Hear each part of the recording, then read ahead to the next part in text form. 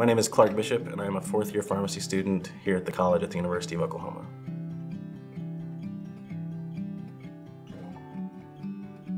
I originally was a pre-pharmacy degree option when I went to the Norman campus back in 2002.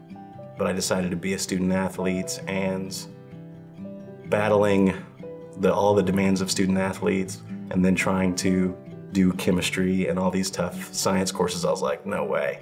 So I moved away from that, got my undergraduate studies in sociology and health and exercise science, had no idea what I wanted to do. Went into a graduate degree program for advertising to get a master's degree, thinking I wanted to go into broadcast journalism and sports advertising. I got a full-time job with Walgreens as an assistant manager. My store manager was a pharmacist, and he put me into the pharmacy. He said, you have to know it, it's 75% of my business. And so he put me 2 hours a shift back in the pharmacy, learning workflow, processes, patient care.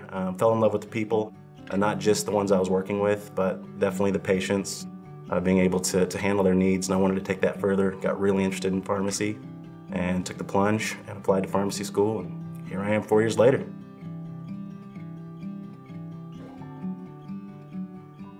I'm most excited about people. You know, the didactic portion of pharmacy is necessary to be a good pharmacist. You have to know the drugs, you have to know mechanisms of action, you have to know side effects. Those things are pertinent and important. But the most valuable thing I've learned while I'm here is leadership. And leadership is people. I've got a lot of opportunities after graduation right now. I currently sit with 7 different offers. I've got all kinds of decisions to make in the next 2 or 3 months. It's going to be in a retail setting. My goal is eventually to be in government affairs and regulatory of pharmacy.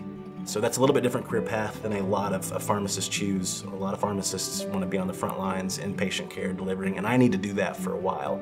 So I will start in the stores because I can't validate myself or be a voice for pharmacy on a legislative level if I haven't been a pharmacist on the front line. So that's what I'm going to do first, and we'll move from there, get a wide breadth of knowledge, and then be able to tailor that into something a little more narrow as I move forward with my career.